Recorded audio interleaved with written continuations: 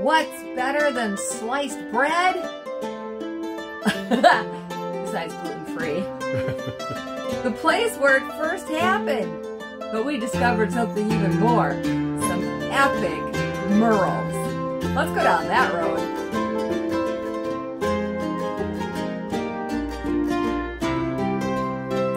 Hello, faithful people. I'm Orlene. And I'm Gary. We live full-time in our RV. This is since August of 2017. In the summers, we spend a lot of time with three of our 4 kids, 6 grandchildren, our moms, and other family and friends. Then in the winter months, we spend it in the south where it's warmer. I'm a retired pastor, and I'm able to serve in warmer climates at various churches in the wintertime as we travel to southern destinations. Each fall, we choose a different route to go wherever we're going. And we use an app called Roadside America, or if we're in a certain city or whatever, or a certain area, I'll Google free things to do in ...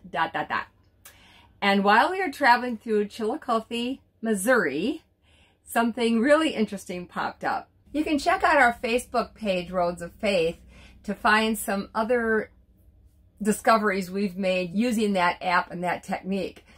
One of them was in Clarence, Missouri, just recently, where we discovered a roadside gas station from the 1950s. Kind of quirky. In today's video, we're going to show you where the first commercially sliced bread was done. But while we were there, we discovered something even more, what was the word you used? Unexpected. Yeah. We discovered something even more unexpected that was really cool. Before we show you our discovery, we're going to tell you some fun facts about sliced bread that you may have not ever thought about. First of all, it was invented by Otto Frederick Roadwetter from Davenport, Iowa. That was the last name. Yes. It was Roadwetter. The inventor was Otto Frederick Roadwetter. The bakery where his invention was first used was in Chillicothe, Missouri, on July 7th, 1928. In 2 weeks, the bakery sales of bread increased by 2,000%. Think about it. Back in those days, families were very big, and they also ate bread probably at every meal. So imagine being the mom or dad slicing all that bread for all your children for every meal. It would be like, very time consuming. So when sliced bread was invented, it really made a big difference for homemakers. Some of the slices would be like that thick, and some slices would be like that thick. Which is why toasters increased in sales after sliced bread became a thing. Another fun fact. In January 1943, U.S. officials imposed a short-lived ban on sliced bread as a wartime conservation measure because it cost more to package sliced bread than unsliced. The ban was rescinded on March 8th, 1943. It only lasted about 3 months. If you stick around to the end of this video, we have a really good question for you about what was the greatest thing before sliced bread. So stick around for that. Now, while we were walking around the town and looking for the bakery, we discovered some huge murals. That some of them were as many as the whole length of a building, like on the side of it, and the whole height of it. And we thought, my goodness, and we just kept discovering them more and more and more before we realized we could get a brochure at the library, so you might want to go there, or the city office, and they will have them there, or you can maybe pull them up on the internet too. But the artist was Kelly, we think it's pronounced Poling, P-O-L-I-N-G. I apologize if that is not correct. And he was a resident of Chillicothe and started painting these murals in 2000. Here's some fun facts about Kelly Pulling. He started out as an aspiring baseball player from high school, and then he went to college in Kansas to study art as a backup in case baseball didn't work out. And as it turns out, he injured his pitching arm to the point where he wasn't able to play anymore, so his art background really helped him. He went back to school again in Nebraska and then eventually moved to Chillicothe. The artist even included his wife and children in some of his murals around town. Some places he just has their name. I think he's got the actual characters in there. And there is one, as you watch the slideshow, watch for it, there's one with him on a ladder painting the mural. But it's a painting of him painting the mural. So be watching for that one. He was very creative. So enjoy the slideshow, and then remember we have that big question at the end.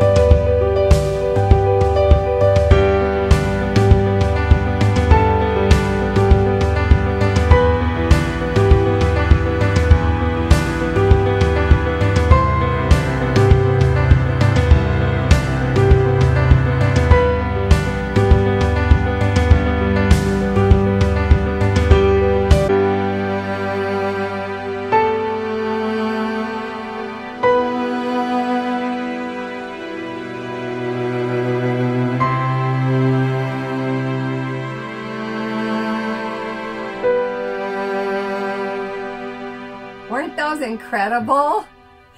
And you may have been counting and noticed there was more than 19.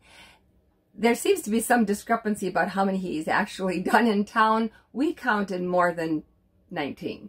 And there were some that were very small, and then there were the big ones too. So it is definitely worth going there to see them for sure. Did notice that when you're going through and looking at the smaller pictures, some of them might look like somebody sitting in a window and reading a book, or waving to you. Yes, so you might think they're actual people, so really keep a keen eye out to make sure that it's not a person for real or that it is actually a painting. The Bakery Museum was not open the day we were there, but here's a kind of a cool story too. In 2018, a 106-year-old woman visited the Baker Museum to see the bread slicer. She recalls her family getting all dressed up in their best clothes to go watch bread being sliced at a store in South Bend.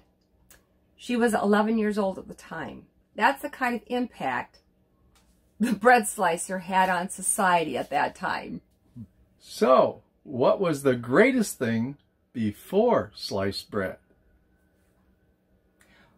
Wrapped bread. They didn't used to wrap bread. Oh, the things we take for granted. So now in the future, every time you take bread out of the fridge or wherever you keep it, or the bread box, whatever, you will now have a greater appreciation for it. I hope you like this video. Please give it a big thumbs up. Hit that subscribe button down below if you haven't yet. And next to the bell is going to pop up. Ring the bell and you'll be notified every time new videos come up. Check out our Facebook page for things like the 1950s gas station and much more. And until next time, God bless.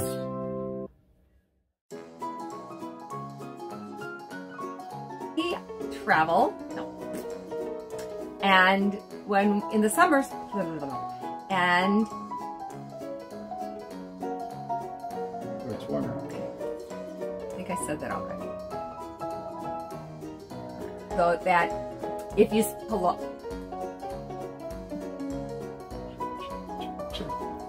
Now here's some facts about Kelly Pauling. Alrighty. That's the kind of, and then he started to, okay. You want to do the question? So, what was the greatest thing since sliced bread? No. Before. Yes. Yeah.